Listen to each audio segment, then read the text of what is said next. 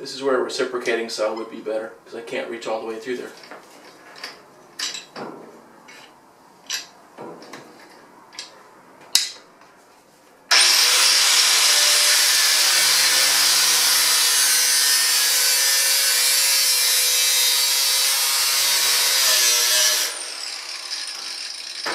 Got through that one. Let's see here.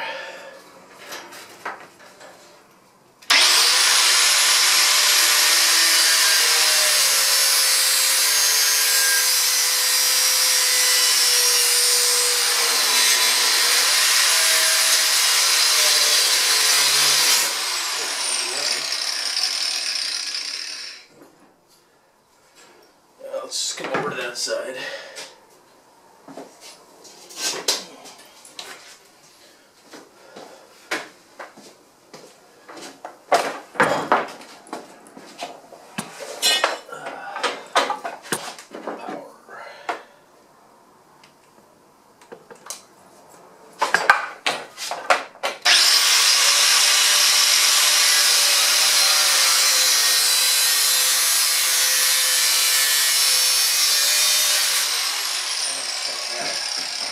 Although at this point, maybe I can just do that. I was almost all the way through.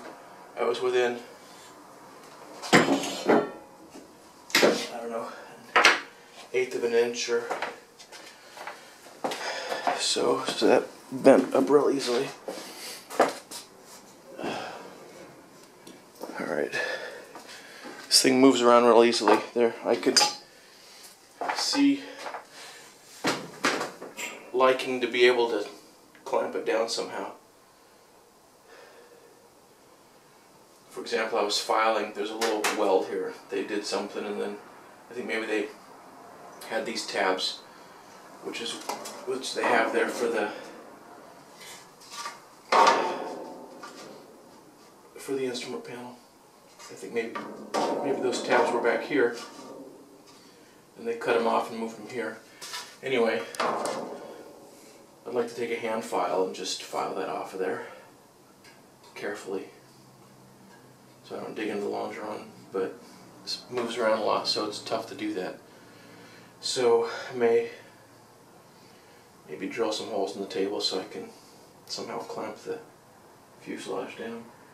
Eventually, what I'm going to do actually, maybe after I chop off and build the new Station 0, at that point I think maybe I'll build a couple of stands, which I'm sure you've seen before, that hook to each end of the fuselage like a rotisserie, so you can lock it, but you can rotate the fuselage.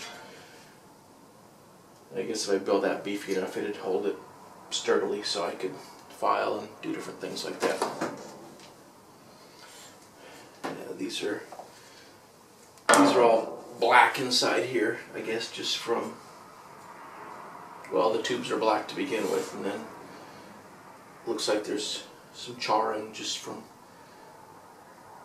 when they welded it up. So I'll clean these up too.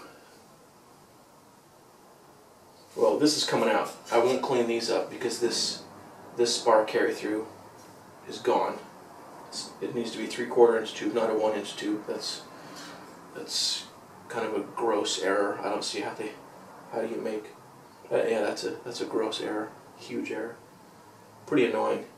Although I would have probably needed to readjust these holes anyway, just because the wings, you want them exactly perpendicular to the fuselage, and you build everything by hand, so these holes are probably not in the perfect spot. This actually works out okay. I'll cut this out, make the new tube, mount the wing, adjust it so they're perpendicular to the fuselage, and at that point I'll mark through the aluminum wing fittings, the root fittings, I'll mark a hole on the new tube so I know exactly where to drill these holes so the wings are perpendicular to the plane. So I probably would have had to redo some of this anyway, so that's okay. I'll cut that out of there.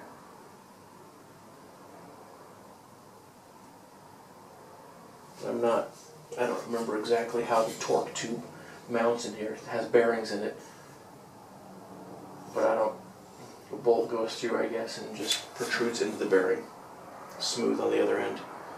But I don't remember how it gets held in place.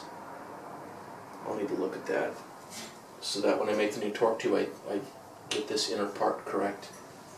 Maybe just weld a nut on here and screw the bolt into that, and then the end of it protrudes there. I'm not sure. Hopefully I don't need to redo that part of the front spar carry through. So anyway, I'm getting ahead of myself. Alright, this is a little bit scary. Okay, maybe more than a little. But I gotta do it. I want to extend this 3 inches, which is what the plans recommend. So it's gotta go.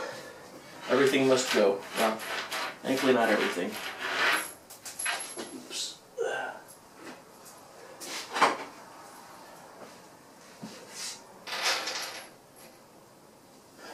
Alright. Procrastinating.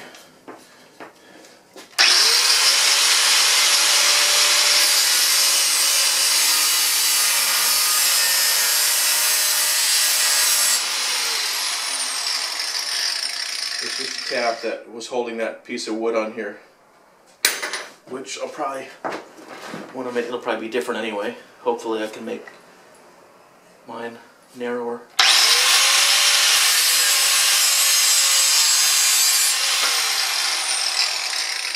Alright, here goes nothing.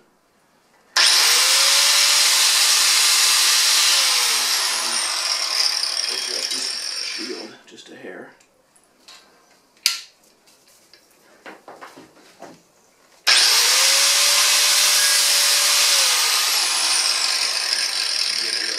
Stability here.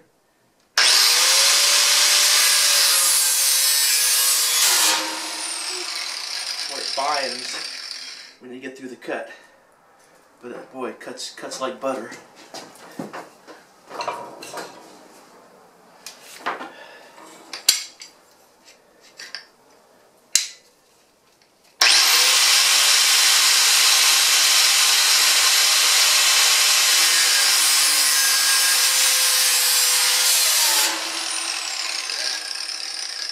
Squeezing down on that,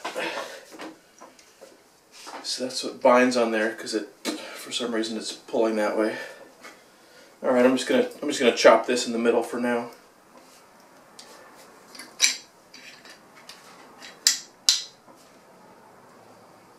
I'll get it up closer to the edge later on once I've got some working room.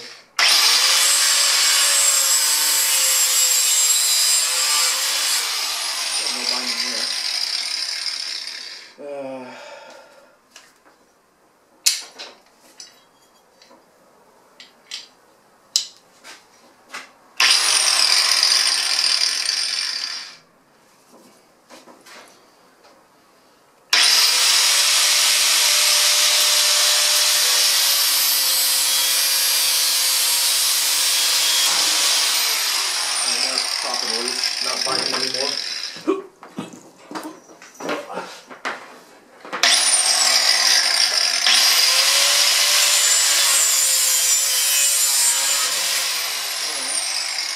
One down for all of these down. One to go is what I meant. One to go.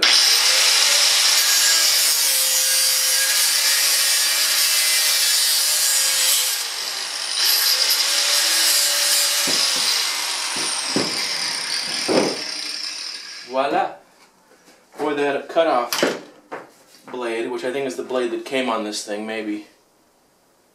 Yeah, I think it is. It's the most used one. Anyway, boy, that thing just really cuts through us like butter. I need to get a reciprocating solder. I want one. I wanted one to do this, but this really does a great job. The cutoff saw can, I think, reach some places that this has trouble with because it's got that long, skinny blade, but boy, this thing, it really does a good job.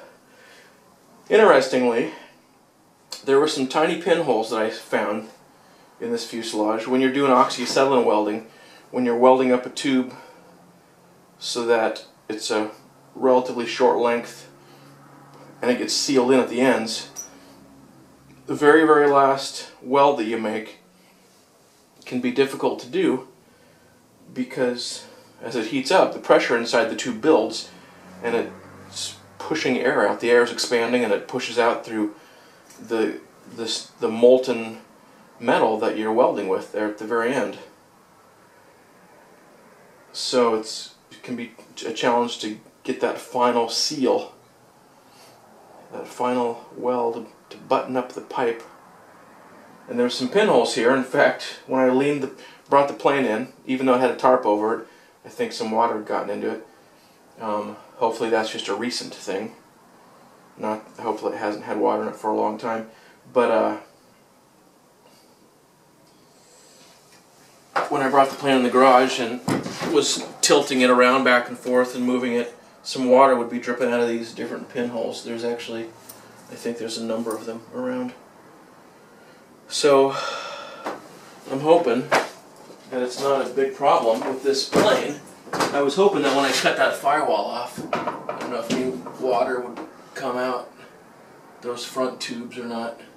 Looks like it's dry in there. So I don't know which tubes got water and which ones didn't, but hopefully it's not going to be a problem. Alright, there we go. Alright, these rudder pedal mounts are not to spec.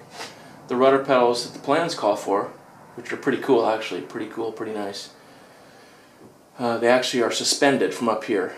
There's actually a horizontal bar that goes here, and then this thing would come out this way, and the pedals you'd push on the bottom.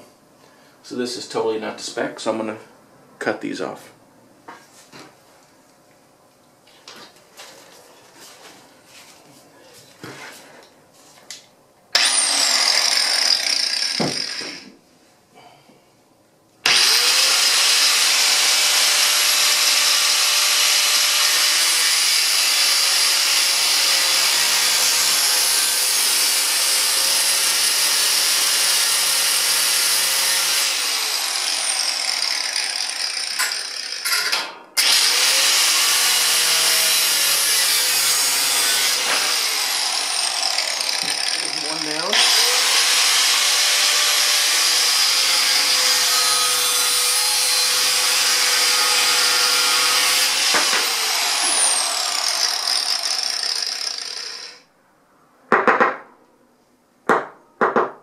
Looks like a bunch of rusty crap.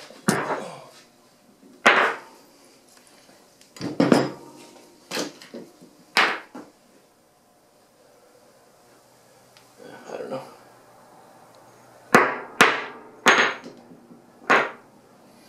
All right.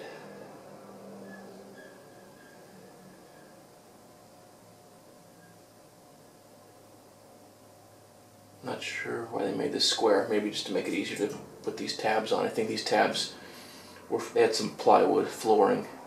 Maybe that was just to hold the floor, and I don't remember off the top of my head, but that's probably what those tabs are for, and that's probably why they made this a square tube, just so they could make it easier to weld those tabs to. I don't know. Alright, hopefully I can leave all this. I'll just trim these off, and I'll have to cut these right here, this and this, this and this, are to hold straps that went over their fuel tank, which is not at all according to plans. It may be just fine, but I'm not sure if I'll do it that way. In any event, these will go, initially at least, because you got to cut these tubes at a 30-degree angle to do a splice. You cut that at a 30-degree angle, cut your new piece of tube, also cut the end at a 30-degree angle, put a smaller piece of tube inside this tube after you've drilled a few holes in here, and you do a rosette weld, which I think probably the purpose is just to keep that inner tube from sliding, from moving, and then you weld around that angled joint between the new extended tube and the existing tube. So I'll have to cut all these at a 30-degree angle.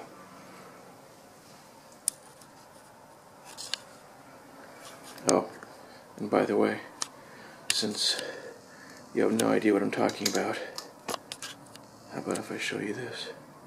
Actually, yeah. So these are for the fuel tank, for straps to come over and hold the fuel tank, and for straps to come under.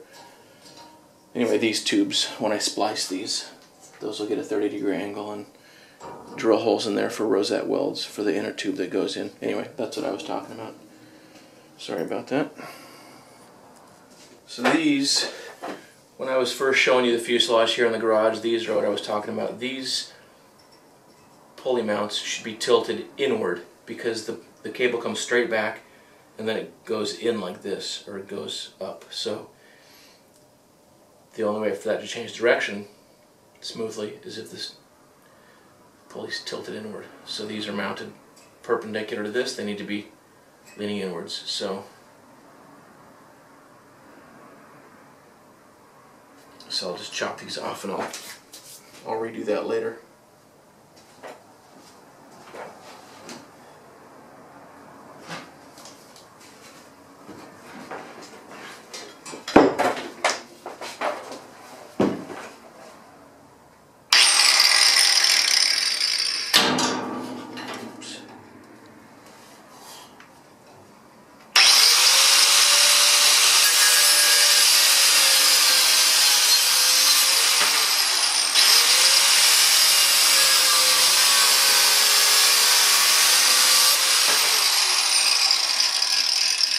Good.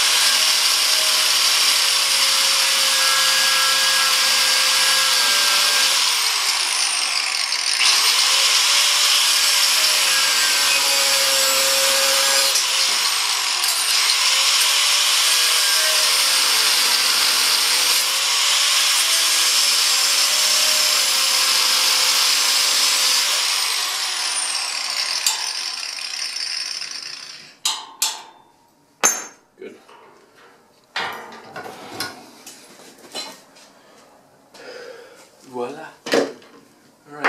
Alright, I think that's most. Okay, that's most of what needs to get chopped off, but not all. I gotta chop out this rear